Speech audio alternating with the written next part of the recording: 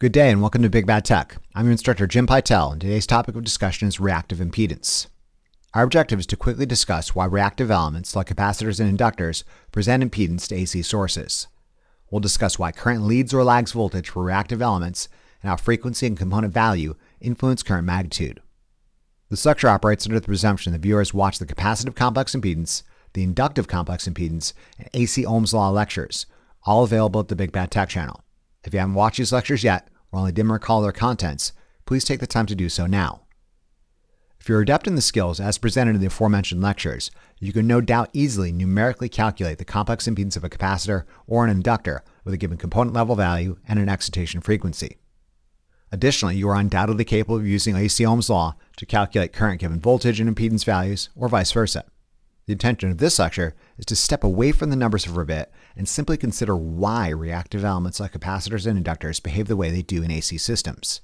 Sit back, relax, and enjoy the tour. Let's take a look at capacitors first. Recall from our discussions about time-variant DC responsive capacitors that initially uncharged capacitors experience a surge of incoming current, followed by rising voltage. Similarly, a discharging capacitor experiences an initial surge of outgoing current, followed by falling voltage. This behavior can be summarized as current leading voltage for capacitive elements, and that the current spikes occur before a change in voltage. This is essentially the same reason capacitors exhibit a phase shift between voltage and current in AC systems. During the charge phase, current rushes into the capacitor and capacitor voltage rises. During a subsequent discharge phase, current rushes out of the capacitor and capacitor voltage drops. The problem in identifying the present state of a capacitor in AC systems is that the polarity in AC systems cyclically oscillates at a frequency too fast to allow a technician to change the leads of a voltmeter or ammeter to adequately reflect the actual state and polarity of the capacitor. Consider a capacitor in an AC system with an ammeter and voltmeter in the following locations. The ammeter is oriented in to out, left to right, and the voltmeter is oriented positive to negative, top to bottom. Because we can easily lose ourselves in semantics, just think of voltage in terms of absolute magnitude, i.e. forget the sign. If voltage absolute magnitude is increasing, the capacitor is charging. If voltage absolute magnitude is decreasing, the capacitor is discharging. Let's take a look at a full cycle of an AC waveform in quarter cycle increments. The first quarter cycle is characterized by rising voltage. This capacitor is charging. The next quarter cycle is characterized by falling voltage. This capacitor is discharging. The next quarter cycle is characterized by increasing voltage magnitude. This capacitor is again charging. Finally, the last quarter cycle is characterized by decreasing voltage magnitude. This capacitor is discharging. The first half of the cycle is easy to explain.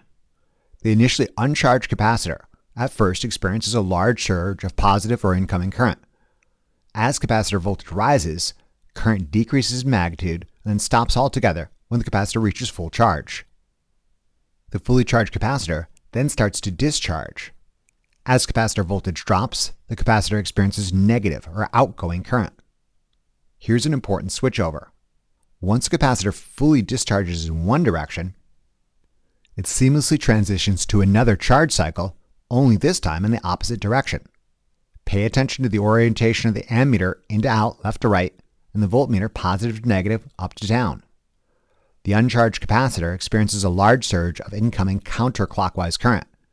Given the orientation of this ammeter, this will be considered negative current. Capacitor voltage rises, and given the orientation of the voltmeter, this will be considered negative voltage. The fully charged capacitor then starts to discharge. As capacitor voltage drops, the capacitor experiences outgoing current. Given the orientation of the ammeter, this will be considered positive current. Capacitor voltage drops and the cycle begins anew. Before we move on, allow me to briefly discuss the concept of power. I know we haven't explored AC power yet in its full complexity. However, consider this very basic understanding that quite like DC power, that instantaneous power is a product of instantaneous voltage and instantaneous current. The first quarter cycle is characterized by a period of positive voltage and positive current. Positive times positive is positive, meaning the first charge phase is an expenditure of positive power. This means the supply is delivering power to the capacitor, and the capacitor is storing this accumulation of energy in an electrostatic field. The second quarter cycle is characterized by a period of positive voltage and negative current. positive times negative is negative, meaning the discharge is an expenditure of negative power. What is negative power? If positive power is defined as the source delivering power to the capacitor, one might define negative power as the capacitor returning that accumulation of stored energy back to the source. In a perfectly efficient system, all energy stored in the previous charge phase would be returned to the source during the subsequent discharge. In the real world, however, we might expect there to be losses in the system. However, for today's purposes, let's consider this a mathematically perfect entity, unbound by the constraints of reality. The charge process was a period of positive power and energy storage. The subsequent discharge was a period of negative power and energy return. There is an equal and opposite exchange, and in the end, no real work was done. However, current did flow from the source to the load and back again. This type of positive and negative exchange of power is called a reactive interchange, something we'll explore at length in later lectures. The second half of the cycle is a repeat of the first half, only in the opposite direction. The next quarter cycle is characterized by a period of negative voltage and negative current. Negative times negative is positive, meaning this charge is an expenditure of positive power. The supply is again delivering power to the capacitor for 1/4 of a cycle, and the capacitor is storing this accumulation of energy in an electrostatic field. Finally, the last quarter cycle is characterized by a period of negative voltage and positive current. Negative times positive is negative, meaning the second discharge is again an expenditure of negative power. As previously, negative power means the capacitor returns the previously stored energy to the source. A single cycle of sinusoidal AC therefore consists of 2 complete charge and discharge cycles, 2 bursts of positive power, and 2 equal and opposite returns of negative power. Long story short, current leads voltage for capacitive elements because a change in current must precede a change in voltage as the capacitor stores and releases energy in its associated electrostatic field. I say again, current leads voltage for capacitive elements. This is why a purely capacitive element always experiences a current waveform 90 degrees in advance of the voltage waveform when calculated using phasor equivalence. For example, given a 15 microfarad capacitor at an excitation frequency of 60 Hz, this capacitor presents a complex impedance of roughly 176.8 ohms at an angle of -90 degrees. Let's say this capacitor is known to experience a voltage differential of 50 volts at an angle of -15 degrees. I am absolutely confident that any manipulation of Ohm's law will demonstrate current will lead voltage by a relative 90 degrees. Current should therefore have a phase shift of 90 minus 15 degrees or positive 75 degrees. An application of AC Ohm's law, solving for current, where current is voltage over impedance, demonstrates we should anticipate this capacitor will draw roughly 282.7 milliamperes at an angle of positive 75 degrees, consistent with our expectations. One can use this fact as a means of checking your work. If you get a phase shift between voltage and current of anything other than 90 degrees, it means you are doing it wrong and you need to revisit your work. Now that we've got a general understanding why current and voltage are out of phase with one another for capacitive elements, let's discuss how capacitive component magnitude and frequency influence impedance and thus current. Your base understanding of Ohm's law demonstrates that given constant voltage, low impedance elements will draw large amounts of current, whereas high impedance elements will draw small amounts of current. This should be well within your capacity to understand on a very instinctive level. You'll additionally recall that the magnitude of capacitive complex impedance is 1/2 pi times the frequency times the capacitance value. You'll note frequency and capacitance are in the denominator of the complex impedance formula. The influence of these two properties can be most efficiently illustrated using a graph of capacitive complex impedance as a function of frequency. Given constant capacitance, small frequencies result in large capacitive impedance magnitude.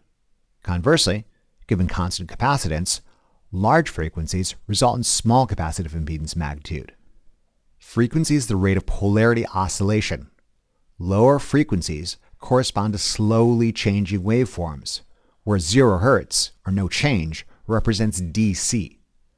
Capacitors at low frequencies present large impedance. Think about it. What's the steady state impedance level of a capacitor in a DC system? After the transient charge phase ends, a capacitor essentially appears like an open circuit or an infinite impedance. After a capacitor is fully charged or fully discharged, current flow ceases. The complete halt of current flow perfectly defines a high impedance element. This makes sense. Above DC or 0 Hz, slowly oscillating waveforms present slowly changing voltage. As a result, the charge or discharge process doesn't have an incentive for a massive exchange of current, i.e. current is low at low frequencies, synonymous with a high impedance element. This lack of incentive to charge or discharge results in sluggish, low magnitude exchanges of current. Conversely, at high frequencies, quickly oscillating waveforms present rapidly changing voltage. As a result, the capacitor has a high incentive to rapidly charge or discharge, resulting in massive exchanges of current, i.e. current is high at high frequencies, synonymous with a low impedance element. If you think about it, capacitors in high-frequency systems are always in the early stages of a charge or a discharge, synonymous with a high burst of current.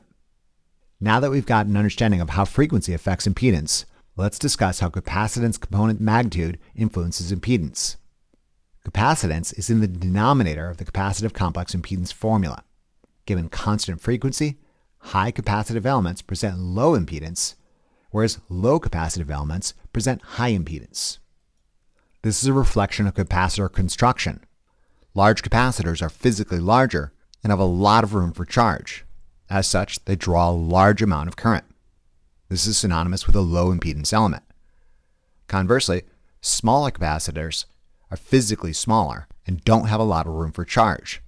As a result, they draw less current, synonymous with high impedance elements. Alright, that about wraps it up for capacitors. We learned why current leads voltage or capacitive elements and how frequency capacitance influence impedance. Let's do the same thing for inductors. It's really more of the same, except we're dealing with magnetic fields instead of electrostatic fields, lagging current instead of leading current, and impedance magnitude that increases as a function of frequency and component value instead of decreases. If you want to think about it this way, inductors are the opposite of capacitors and vice versa. You recall inductors in DC systems experience an expanding magnetic field, which creates an oppositional voltage surge. The oppositional voltage surge initially chokes current and then fades over time as current increases. Energy is stored in the inductor's magnetic field. During the release stage, the inductor's magnetic field collapses. The collapsing magnetic field generates a transient voltage pulse that temporarily continues to push current in the same direction and then fades over time. Any energy stored in the collapsing magnetic field is released. This behavior can be summarized as voltage leading current for inductive elements, and that the voltage spike occurs before a change in current.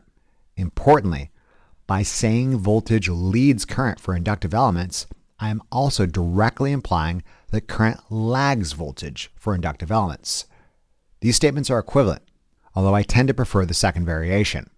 It can be said current lags voltage for inductive elements. This is essentially the same reason inductors exhibit a phase shift between voltage and current in AC systems.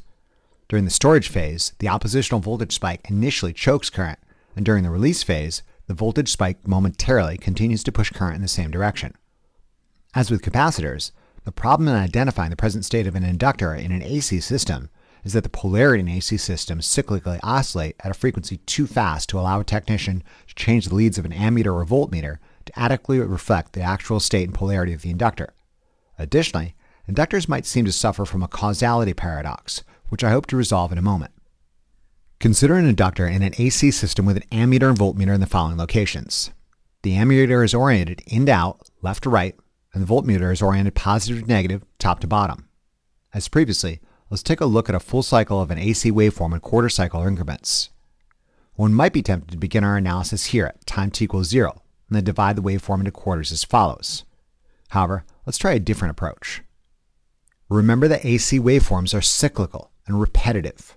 It really doesn't matter when or where we begin our analysis. I suggest we start here, where current is equal to 0. This choice of start point prevents the causality paradox I alluded to earlier.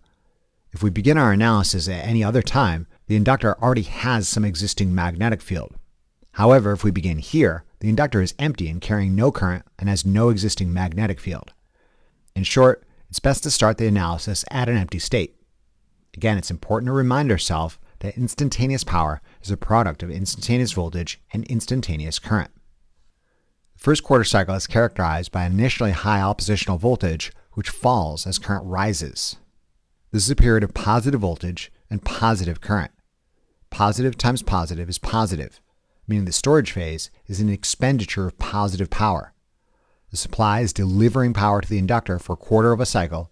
The inductor is storing this accumulation of energy in a magnetic field. An important switchover occurs when the inductor releases the stored energy during the next quarter of a cycle. As the magnetic field collapses, a voltage surge, oriented positive to negative, bottom to top, occurs such that the current continues to travel in the clockwise or positive direction. Given the orientation of the voltmeter, this will be considered a negative voltage. Current drops and eventually crosses zero. This second quarter of a cycle is characterized by a period of negative voltage and positive current. Positive times negative is negative, meaning the release phase is an expenditure of negative power. As previously, negative power means the inductor returned the previously stored energy to the source. In a perfectly efficient system, all energy stored in the previous storage phase would be returned to the source during the subsequent release. In the real world, however, we might expect there to be losses in this system. However, for today's purposes, let's again consider this a mathematically perfect entity unbound by the constraints of reality. The storage phase was a period of positive power and energy storage. The subsequent release phase was a period of negative power and energy return. There's an equal and opposite exchange, and in the end, no real work was done. However, current did flow from the source to the load and back again. This type of positive and negative exchange of power is called a reactive interchange, something we'll explore at length in later lectures. The third quarter of a cycle is characterized by a period of negative voltage and negative current. Negative times negative is positive, meaning this is another expenditure of positive power. The supply, again, is delivering power to the inductor, and the inductor is storing this accumulation of energy in an expanding magnetic field. Finally, during the last quarter cycle, as the magnetic field collapses, a voltage surge oriented positive to negative, top to bottom, occurs since the current continues to travel in the counterclockwise or negative direction. Current drops and eventually crosses zero. We're right back to where we started, having completed one full cycle. The last quarter of cycle is characterized by a period of positive voltage and negative current. Negative times positive is negative, meaning the release phase is an expenditure of negative power. As previously, negative power means the inductor returns the previously stored energy to the source. A single cycle of sinusoidal AC therefore consists of two complete storage and release phases, two bursts of positive power, and two equal and opposite returns of negative power. Current lags voltage for inductive elements because a voltage change precedes a change in current as the inductor stores and releases energy in its associated magnetic field. I say again, current lags voltage for inductive elements. This is why a purely inductive element always experiences a current waveform 90 degrees behind the voltage waveform when calculated using phasor equivalence. For example, given a 120 millihenry inductor at an excitation frequency of 400 Hz, this inductor would present a complex impedance of roughly 301.6 ohms at an angle of 90 degrees. This inductor is known to experience a voltage differential of, let's say, 60 volts at an angle of positive 20 degrees. I am absolutely confident that any manipulation of Ohm's law will demonstrate current will lag voltage by 90 degrees. Current, therefore, should have a phase shift of 20 minus 90 or minus 70 degrees. An application of AC Ohm's law, solving for current, where current is voltage over impedance, demonstrates we should anticipate this inductor will draw roughly 198.9 milliamperes at an angle of negative 70 degrees, consistent with our expectations. One can use this fact as a means of checking your work. If you get a phase shift between current and voltage of anything other than negative 90 degrees for purely inductive elements, you are doing it wrong.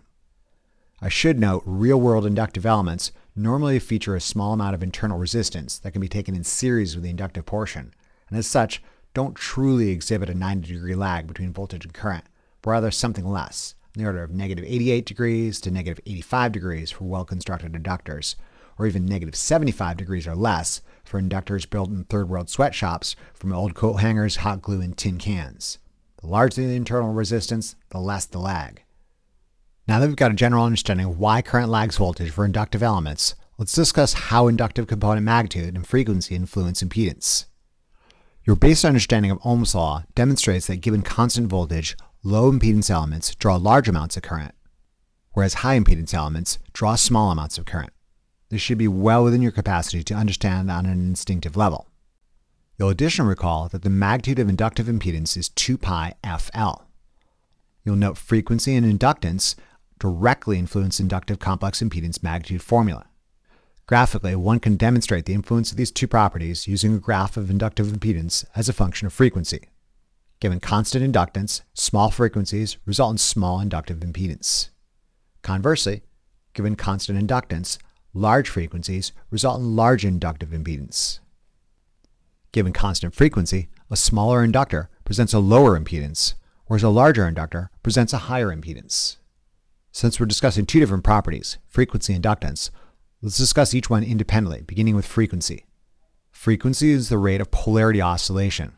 Lower frequencies correspond to slowly changing waveforms, where 0 Hz, or no change, represents DC. Inductors at low frequencies present low impedance. Think about it. What's the steady-state impedance of an inductor in a DC circuit? After the transient storage phase ends, an inductor appears as a short circuit or 0 ohm impedance. After an inductor contains a stable magnetic field, it experiences no voltage differential. This perfectly defines a low impedance element. It makes sense. Above 0 Hz, slowly oscillating or low frequency waveforms present slowly changing current. As a result, the magnetic field in the inductor isn't rapidly expanding or contracting, and the inductor does little, if anything, to moderate it. This lack of opposition will result in high magnitude exchanges of current. Conversely, at high frequencies, quickly oscillating waveforms make the magnetic field rapidly expand and contract, resulting in high oppositional voltage spikes, keeping current at a smaller, more manageable level, i.e. current is lower at high frequencies, synonymous with high impedance elements. If you think about it, inductors in high-frequency systems are always in the early stages of a storage or release, synonymous with larger bursts of oppositional voltage. Now that we've got an understanding of how frequency affects impedance magnitude, let's discuss how impedance level influences impedance magnitude. Inductance in units of henries directly affects inductive impedance magnitude. This is a reflection of inductor construction. Smaller inductors don't have a lot of coils, or they don't have a core capable of concentrating the magnetic field. As a result, induced oppositional voltage effects aren't noticeable, synonymous with high magnitude exchanges of current, whereas larger inductors have a lot of tightly wound coils and might be filled with some exotic material that unusually concentrates the magnetic field. As a result, induced oppositional voltage effects are very noticeable, synonymous with low magnitude exchanges of current. All right, that about wraps it up for inductors. We learned why current lags voltage for inductive elements, and how frequency and inductive component magnitude influence impedance for inductors. Let's finish this lecture with a quick summary of what we learned by comparing and contrasting capacitors and inductors in AC systems. Current leads voltage for capacitive elements because a capacitor undergoes two back-to-back charge and discharges for a single cycle of AC, one in one direction, another in the other. During a charge, the capacitor consumes power. During a discharge, a capacitor supplies or returns power. A full cycle of AC therefore results in two equal and opposite exchanges of positive and negative power. Capacitors present high impedance and draw low current at low frequencies. Conversely, capacitors present low impedances and draw high current at high frequencies. This is a reflection of how frequency influences the length of the charge in the discharge phase. Slower charges and discharges necessarily result in lesser exchanges of current. More rapid charges and discharges necessarily result in greater exchanges of current. Large capacitors present low impedance and draw high current. Conversely, small capacitors present high impedance and draw low current. This is a reflection of capacitor construction, i.e. a measure of its ability to store charge. Essentially, the opposite can be said of inductors. Current lags voltage for inductive elements because inductors undergo two back-to-back storage and releases for one full cycle of AC, one in one direction and a second in the other. During a storage phase, the inductor consumes power. During a release, an inductor supplies or returns power. A full cycle of AC therefore results in two equal and opposite exchanges of positive and negative power. Inductors present low impedance and draw high current at low frequencies. Conversely, inductors present high impedance and draw low current at high frequencies. This is a reflection of how frequency influences the expansion or collapsing of the magnetic field. Slower frequencies result in a slower changing magnetic field, thus lesser oppositional voltage and more current. Conversely, more rapid frequencies result in a more rapidly changing magnetic field and greater oppositional voltage and less current. Small inductors present low impedance and draw high current. Conversely, large inductors present high impedance and draw low current at high frequencies. This is a reflection of inductor construction, i.e., a measure of its ability to oppose changes in current. That is that. In conclusion, this lecture examined impedance experienced by reactive elements like capacitors and inductors at a conceptual level. We discussed why there exists a phase shift between voltage and current for reactive elements and how frequency and component magnitude influence reactive impedance. Remember to review these concepts as often as you need to really drive it home. Imagine how well lab will go if you know what you're doing. Thank you very much for your attention and interest. I'll see you again during the next lecture of our series. And remember to tell your Lazy Lab partner about this resource, and be sure to check out the Big Bad Tech channel for additional resources and updates.